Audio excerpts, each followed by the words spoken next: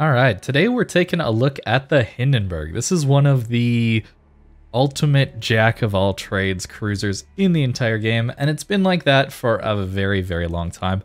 And I'm very excited to do one take on it today. It's a very fun ship to play. I just don't play it all that often, because I actually don't know why. I should play this ship more. It's really, really good. You can play it with range or reload, two different kind of play styles, so we'll start with reload, and if we have a hard time, maybe we'll try a range mod game.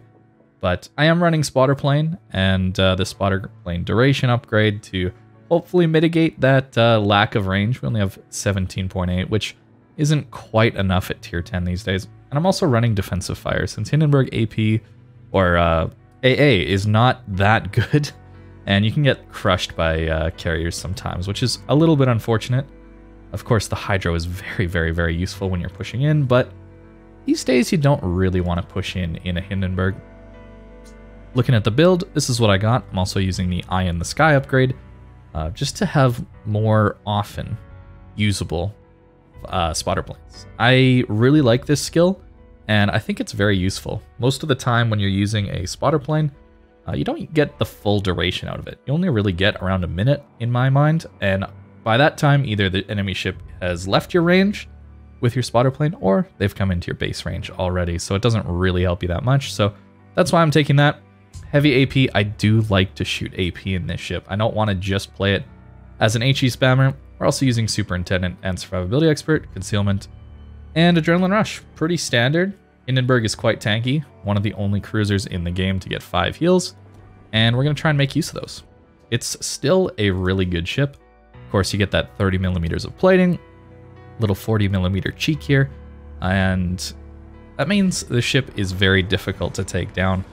Of course, there are 457 millimeter guns all over the place in the game at tier 10, but I think that's not too difficult to deal with because there are also a ton of 406 millimeter battleships that you just get to bounce for free, right? Like a Montana, like an Iowa, for example. So we really only have to worry about that Vermont as far as overmatch is concerned. We can pretty well angle to the other battleships, which is really, really nice. I'm also taking Expert Loader, and I am running the Lucian's Commander. I think Lucian's is probably at his best on the cruisers. That's just because it's a lot easier to get those hits in to get his reload buff activated. You can also use him on DDs as well. You can get that reload buff activated as well, but I think it's a little more impactful in the cruisers. Battleships, of course, he can buff your secondary reload, and you can look for that in the coming days as 10.7 is releasing today as you're watching this, at least on North America. So I'm going to be playing a ton of secondary battleships because it seems like they are finally making them somewhat accurate again. We'll see how that actually ends up going, but I'm excited for them to come out. I'm recording this the day before, so obviously I can't quite play them yet, but I'm very excited to try them out, especially to see what the Kurfürst is like with its now base improved range and accuracy that's just built in, and seeing if we can build up to some pretty insane accuracy and damage numbers out of those secondaries. It's likely that over time I will move away from a full secondary build, but to start with, I'm definitely going to try it, and you can see what that's like upcoming on the channel, because I'm going to make a bunch of videos on that. Probably even try out some secondary Montana, maybe a secondary Shikishima, maybe every tier 10 battleship, see how they go. Colombo, I'm definitely interested in as well, just because the huge ability to start fires in that ship. It's kind of crazy what that, what Colombo secondaries have the potential to do. Here we go with a Hipper, and he is angled, but sometimes Hindenburg HE does some magical things just because of the high alpha. And we get 6 bounces. Unfortunate into the superstructure, so I should be switching to HE here. So we'll do that next. And watch him turn out as soon as I do that. How funny would that be? And a Fletcher. The shell arcs on Hindenburg make it really comfy to play. Alright, we're actually switching to HE now. We can always use our quick reload just to get back over to the AP nice and quick. Your HE doesn't do huge damage. The alpha is kind of low, and you could run heavy HE. I've done that, but I find that the heavy HE actually hurts this ship a little bit too much. You're forced into running a, well, range build, and you're forced to play really far at the back of the map just because of your stupid concealment that you get to. I'm surprised this hipper is pushed this hard, actually. We're going to get into a bit of a kiting position. Of course, the Indy is really good in these scenarios. I think they got that Fletcher, so I'm going to hold for this hipper. Maybe he's going to turn out broadside to us, and we could get a really nice hit. Nah, he's angled. He knows. So now that that's the case, we're just going to turn and angle to everyone. We should be able to bounce some stuff here. I'm probably over-reliant on the AP right now. It is just better to use the HE a lot of the time, but it's more interesting, in my opinion, to play Hindenburg as an AP ship. Because you can always play any HE spammer, you know? I prefer the whole AP role of things. I get a little more satisfaction out of that. But admittedly, these guys are pretty bow on, so I should switch to the HE and actually use it. Here's a scenario where our spotter plane would be pretty useful, assuming the Iowa doesn't pop up. Hindenburg HE DPM isn't actually that bad. You're, I think, even a little bit better than Zhao, potentially. Your fire chance is alright. The thing that makes the HE on the Hindenburg pretty good is its quarter pen base. So you just get to pen more shells than almost anybody else in the game. Of course, there's ships like Goliath and other higher caliber cruisers that have that ability, but the bread and butter really is the AP, in my opinion. That was a 12,000 damage salvo onto that broadside Iowa. Pretty insane stuff. Another 10k, so that's 2 salvos. We've chunked him for 22k already. And yeah, you can see why I like to use the AP. Something we're going to have to worry about. That's another 10k into him. That is crazy. It usually isn't quite that good, but we're going to have to worry about the Petro here in just a second. But wow, this guy is just allowing us to farm him with the AP. That's pretty incredible, actually. I think his back turret was looking at us, so we'll have to be a little careful of that. But it seems like we're going to lose this flank. And actually, it looks like we're going to lose this game. Oh my goodness, my team is evaporating. So that's not so good. Here's a scenario where Hindenburg HE is nice to have. You can actually pen 50 millimeters with it. So the Petros, Moskvas, Stalingrads of the world can't just get away with playing bow in like this. I am wanting to focus the Iowa. I think it's crucial we get this guy out. And our team killed the Petro. There's a fire. Pretty good RNG there. And the Monty's not quite looking at us yet, but he probably will be. So let's just angle to him, make sure we're in a good position. Hindenburg can survive at these angles reasonably well. Most ships have a tough time citadeling it when it's angled. Has a little bit of turtleback. You can't really rely on it. It's not perfect, but it can work. And at closer ranges, if you go broadside, I find you often just eat overpens. So it's a reasonably tanky cruiser. Not as tanky as something like a Petro, but if you remain angled, it's pretty good.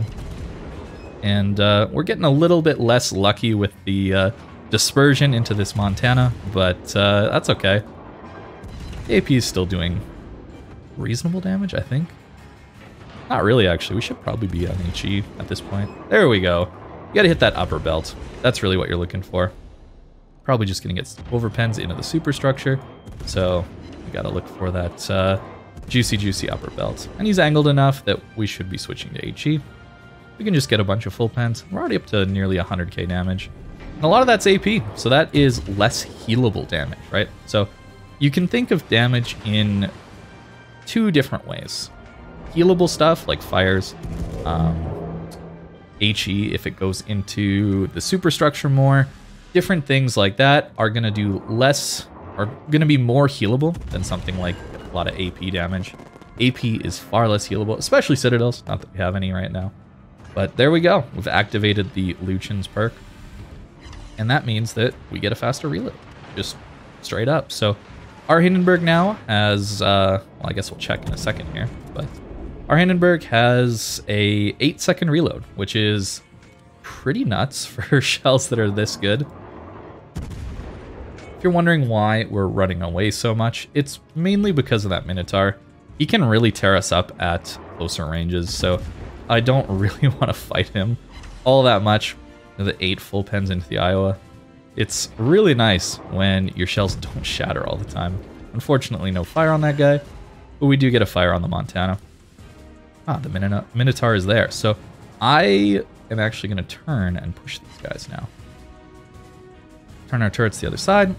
We don't have expert marksmen, but that's not the end of the world if you are planning ahead. So our turrets will turn. They're a little slow, especially with reload mod. They're quite slow, but they're not too bad.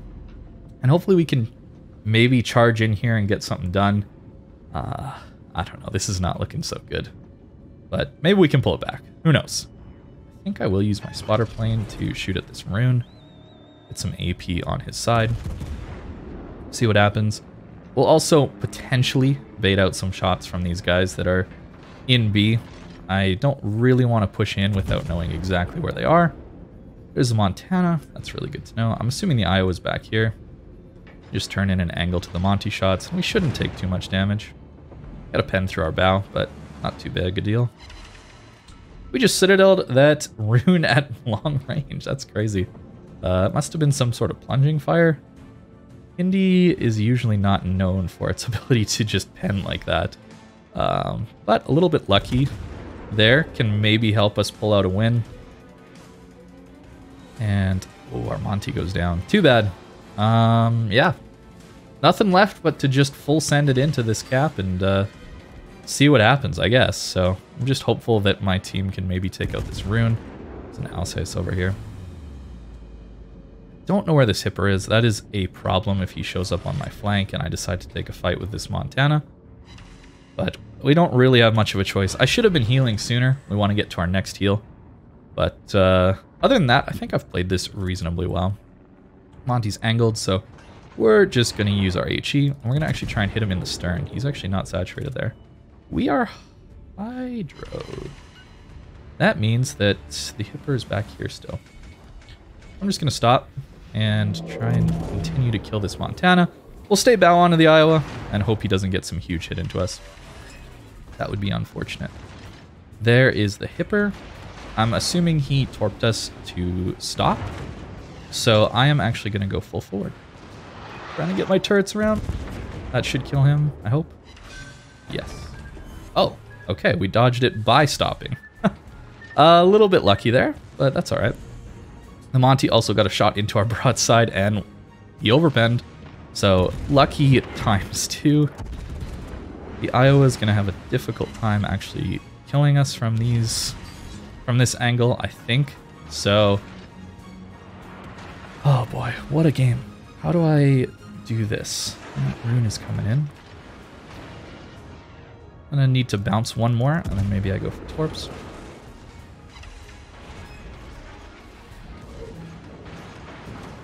Can't actually push farther than this. The Montana will kill me, guaranteed. So I'm just gonna sit here. I'm in a pretty bad position. On fire, there's a rune. I'm actually gonna push up just slightly so that the rune can't shoot me.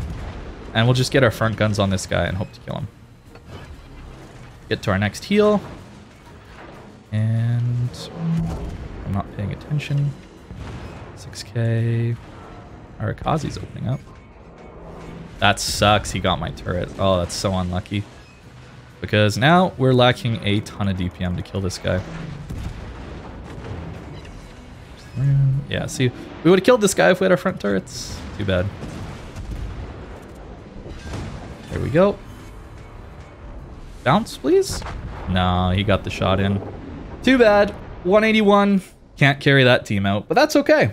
You can't win them all. That is the way online games work.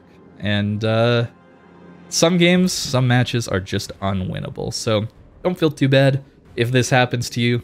Hindenburg, of course, struggles to have an impact when you don't have a radar. When your team, I don't know who we died to. I guess our DDs just outplayed them, or their DDs just outplayed us. I don't know, but we got run off the map. My team is certainly in hiding, and a full health Chappie is going to go down very quickly when he's left alone, since he's been hiding at the back of the map. But yeah, I'll see you when this one's over. And there it is. Not a bad game, honestly. As far as reload versus range, the reason reload happened to work in this match, primarily down to no CV. We were able to use our concealment a little bit better. And yeah, that is the reason that worked out reasonably well for us. Wow, we absolutely crushed this Iowa. And a lot of that was AP, so he wasn't actually able to make use of those improved heals that he gets too much, just because most of our damage was done by the AP. So a pretty decent result, but I think now we'll use range mod just to show you that that is also a very viable build. And if you're struggling with the way the long range meta this game is, I definitely recommend range mod.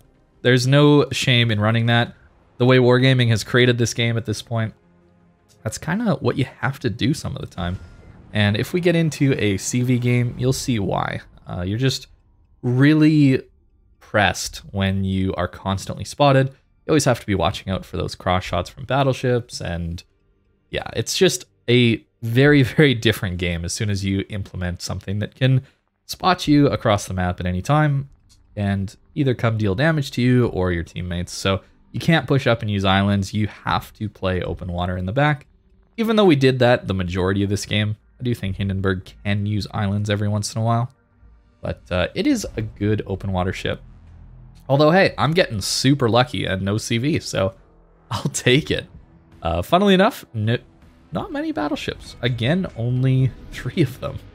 I guess maybe they're not in the best state at the moment, and people just aren't wanting to play a ship where their primary objective is to gift the enemy team damage. So I guess we'll probably stick to more AP again, try and brawl it out with some of these cruisers, take the fight to them, get some massive Citadel salvos. That is super duper satisfying with a Hindenburg. But as far as comfort of playing a Hindenburg, it's very comfortable to play this ship, especially with range mod. The distance between your concealment range and the maximum range of your guns is pretty large when you have the range mod, and then also the spotting aircraft. It's really, really, really nice. So you're going to be good in most games with this build, I think. And you're probably going to use HE a little bit more, so maybe not taking the improved AP on the commander might be a good choice. That'd probably be the last skill I get. I think the survivability upgrades are just more important. The base DPM and damage output is really good enough for most scenarios. You're going to light some fires. Your HE just punches through everyone, right? So really the only thing that's going to shatter our HE, this game is not a great example, but the central part of Yamato deck is all. That is it. So everything else, our HE is going to do some really, really good damage to. Unfortunately, this Venezia is trying to play the game for others, and he doesn't realize that he only is in control of his ship, and so he's getting angry. That is pretty typical of gamers in this game, but yeah, you really only have control of your one ship, and that is why, like last game, you can't win every game.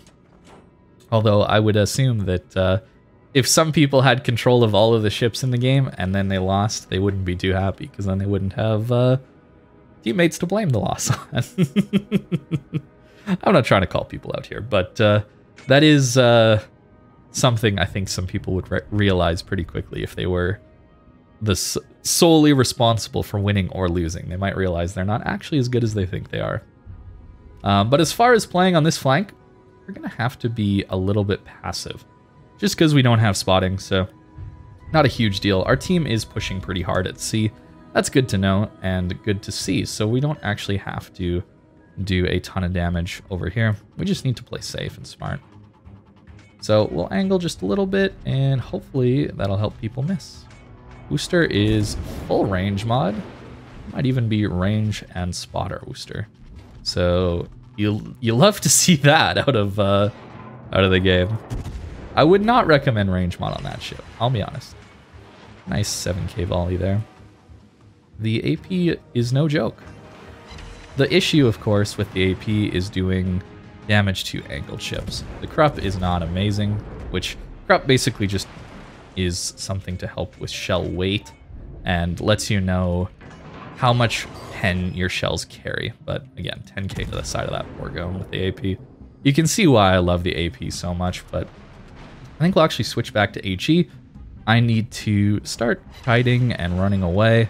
This Borgone is just spamming HE, which, I mean, that's pretty sad to see, but I guess I am at angled Hindenburg, so HE is probably warranted in this scenario, but it is just a little bit sad to see. We've got to watch out for Puerto Rico. He has poor dispersion, but his improved pen angles, especially at longer ranges, do result in a lot of citadels on us, so you do got to really take care to be angled to that. Puerto Rico, of course, a super cruiser, so very, very vulnerable to fires, so we want to shoot some HE at this guy. We don't want to kite away too much. Our Shimakaze is now here, so we should be doing all right as far as spotting is concerned. Let's slow down and turn out. Hopefully that'll dodge the Puerto Rico shells. He damage con to single fire. So we're just going to shoot some HE at this guy until we get another fire. Should be permanent, maybe even two. I'm constantly watching over here for anybody shooting at me because that is the biggest threat. Oh, we even got the rear fire. That's lucky. So now we can get the two middle fires. It's possible we can get 3 fires at this dude if we get lucky. But so far our dispersion or our aim is a little bit off. There is a druid, so we need to deal with that. Alrighty. Oops.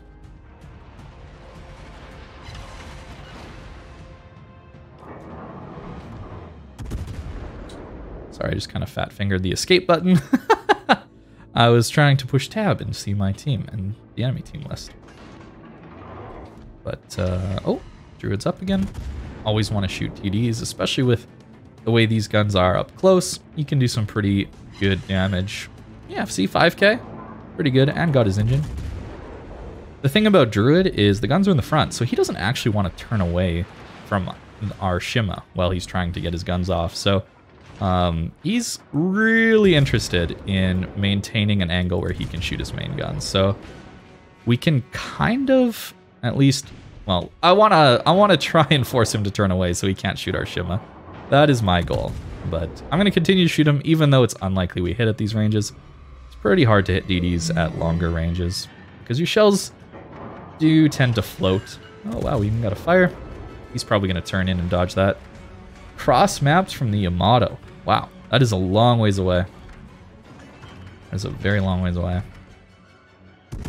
Shoot the Borgone here. I think we'll switch back to AP if the booster is just going to stay broadside. Oh, it doesn't look like he will. Too bad. Maybe he turns in. But we'll switch back to HE.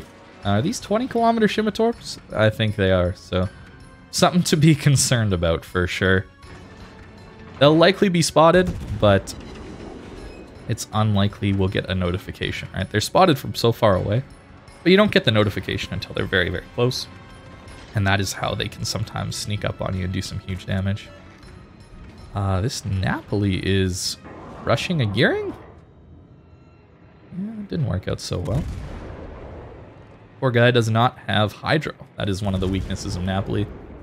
And he goes down. Although he did get our gearing with torpedoes. So our gearing not on the lookout for torps himself. That's an interesting one, especially because, well, Napoli torps are so slow, right? That is, they have good range. They don't do much damage and they're not very fast. At this point, we're pretty even in this game. I wish our team... Oh, no, we're down. We're definitely on the losing end of the initial fight, right? We're around 7-8 minutes into this game, and we're down on destroyers. Again, we're having trouble with keeping DD players alive.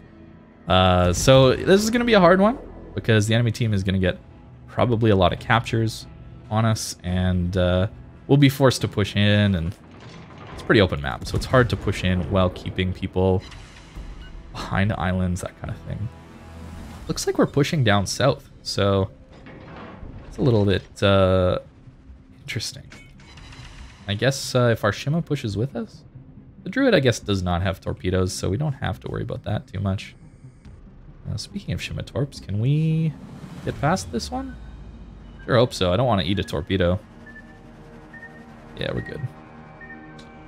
I'm going to use my concealment to... I don't even know what I'm going to try and do. I'm going to try and get to this island, I think. I think that's going to be my goal. This is quickly slipping away. I feel like I don't have any impact right now. You know, I'm like not able to really do a whole lot in this game. Our Puerto Rico just got absolutely smashed. So he's going to go down. Means our Smolensk is probably going to go down. Oh boy. This one's not looking good. Alright, the Shima's spotting us. We'll start shooting again. Gotta be careful of this Bourgogne. And the Yamato too, but the Bourgogne especially is a little bit scary if we turn the wrong way. I think he's out here at this point, probably waiting for us. Again, using AP at long range. Yamato's got a very weak upper belt. Yeah, there's the shot from the Yami and the Bourgogne. So we'll slow down, turn in, and hope that's enough. Wow, he permanently destroyed my gun? I don't think he even hit my ship.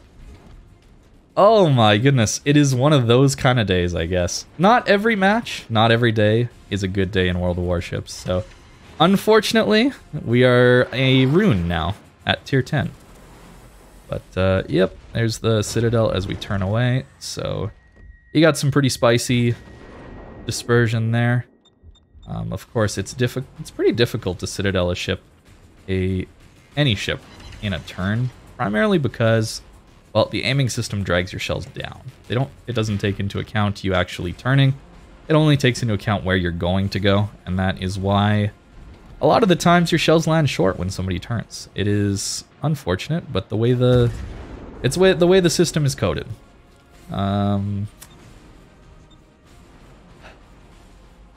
I'm struggling to find some positives in this match, guys. I gotta be honest. I'm pretty annoyed that the way these two games have gone. This has been a pretty poor showing.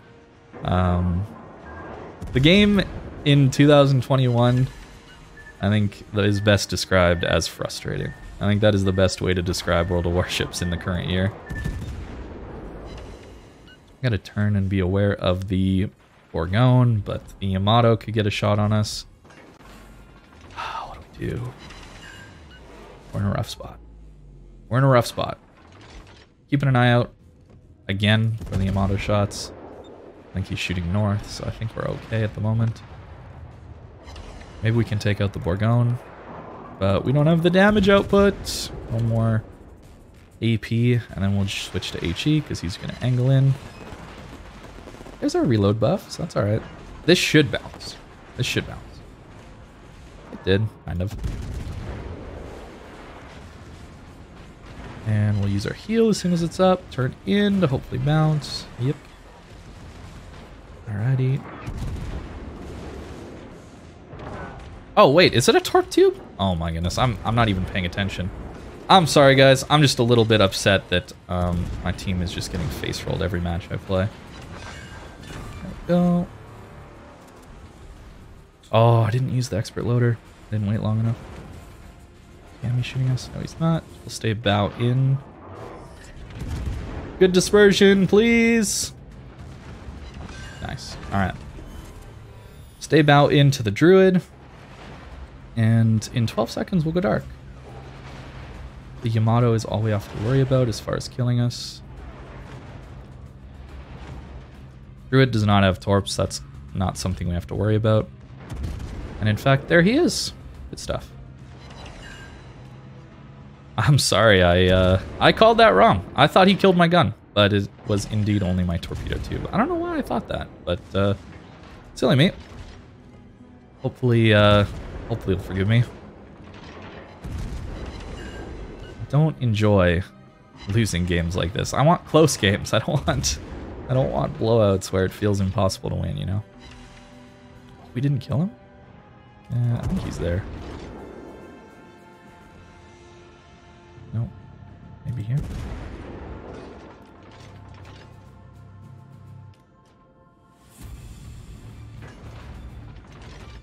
I'm going to stay broadside. I want to bait him into shooting me. I'm going to get this cap, probably, but he could reset me. Never know. I'll use my next heal, even though it's a small one. Oh yeah, shoot me. Come on.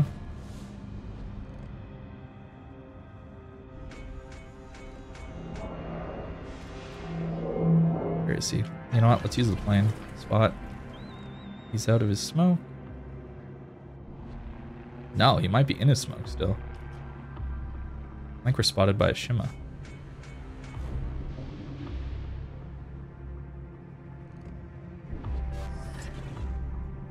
Oh well, we'll turn away and start our assault north.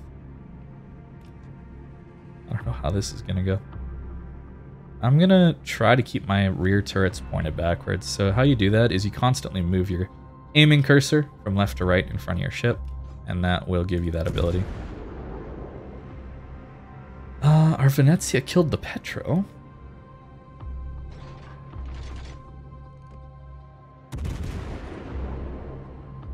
This is hard, man. Oh, they took out our Henry. Too bad. That's rough. I just got a charge for BCAP. I probably get torped here, but we'll see, I guess. Oh, we're dark. All right. Still trying to keep my rear turrets pointed backwards, just in case the Shima gets spotted. Or spots the Druid. Help him out, but I think this one's over. Hindenburg's a good ship, but you can't win and carry too many games out of it just because you lack that impact of a radar on your cruiser. You're not a battleship, so you can't push as hard as a battleship possibly could. And of course, you're not a DD, so you're not a spotting ship, cap contest ship at all. You're just a damage dealer, and that is kind of the issue with damage dealers. But as you can see, it's not hard to deal damage when you're in this ship. This ship is really, really good at dealing damage, but that doesn't win you games. It can if you're in a division, but you really do need to div up with something with a little more battle impact. Get spotted briefly. 15 seconds left in the game. I don't think there's anything. Oh, and they're back in A. Yeah, unfortunate. So Thunderer shells, so they'll overmatch me. Just want to make sure we don't get citadeled, and we did. That's pretty fun. Don't know how he citadeled me at that angle, but he figured it out. Oh, that's funny. Anyways, a rough set of matches, and yeah, not much else you can do there.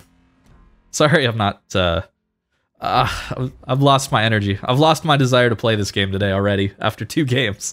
Yeah, it's not just you if you're feeling like the game is frustrating. All right, you're not alone in that. I definitely feel like that. Not every day is a good day in World of Warships, and not every match is a 200k, 300k Kraken carry match, right? That is the exception. So that's Hindenburg. It is a great ship, but game is frustrating, even without CVs. So that's a great thought for me to leave you on. I hope you enjoyed, and yeah, have a great rest of your day.